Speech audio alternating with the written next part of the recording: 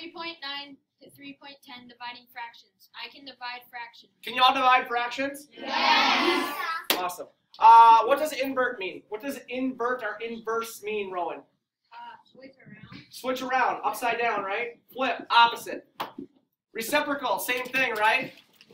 Okay, so when we're talking about inverse operations or we're talking about reciprocals, mostly what we're referring to is if you take this fraction 1/2, what is the inverse of 1/2, everybody? 2/1. What is the reciprocal of 1/2, everybody?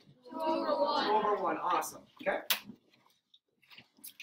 Number 2, remember me. Everyone on the count of 3, let's say the way to remember what to do when dividing fractions. 1, 2, 3.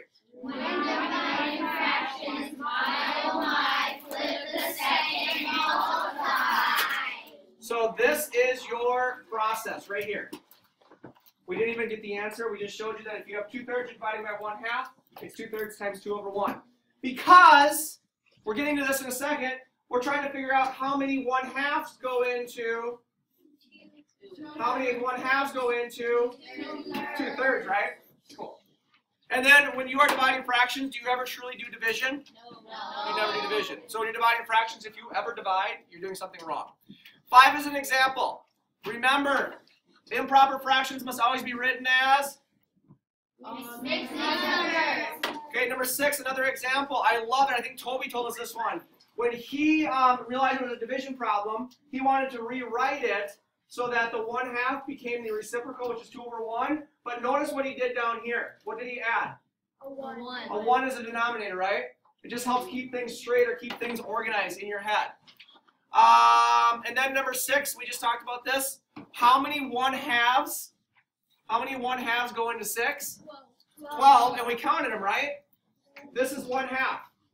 This is another 1/2, so that's our second one. Our third 1/2, our fourth 1/2, and so on. We counted 12 1/2s that went into 6. Yes, no? Yes. Sliding on down, number 7 is just another example. Sliding on down, number 8.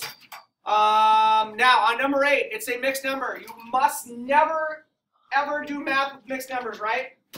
So we're going to take that mixed number, we're going to convert it into an improper fraction, right? Yes. So should we convert to an improper fraction and multiply and flip all in one step? No. No! So simply convert to an improper fraction, convert to an improper fraction, then say to yourself, when dividing fractions by on my, flip the second and multiply.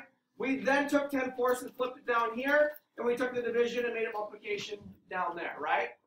So one of your cheat sheet ideas, if you'll remember, was, see if I can find it, don't combine steps. Does that make sense? Yes. Wonderful. And then the last problem we worked on was Bob's snake and Mary's snake, right? And we wanted to figure out how many of Mary's snakes fit inside of Bob's snakes, right? And if you were struggling with understanding what the division problem would be, I suggested you draw a picture. So here's Bob's snake. How big is Bob's snake, you guys? 13.5 feet, right? How big was Mary's snake? 2 1/4. So how many of these guys fit into Bob's snake? 6, but we took 13 1/2 and we divided by 2 1/4. And remember, that second number is the number that goes into the first number, right?